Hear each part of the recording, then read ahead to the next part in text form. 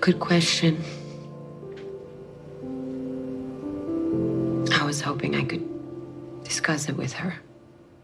She was really hurt and confused.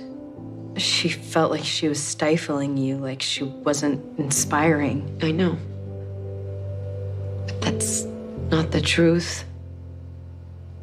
You know, I was confused too. I was living in her house. I couldn't travel anywhere. I wasn't making any money of my own for the first time. That was really hard for me. I blamed her. I made a mistake. But it doesn't matter now.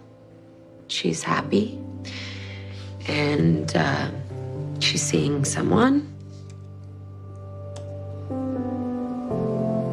You know, thank you for the opportunity, Jane.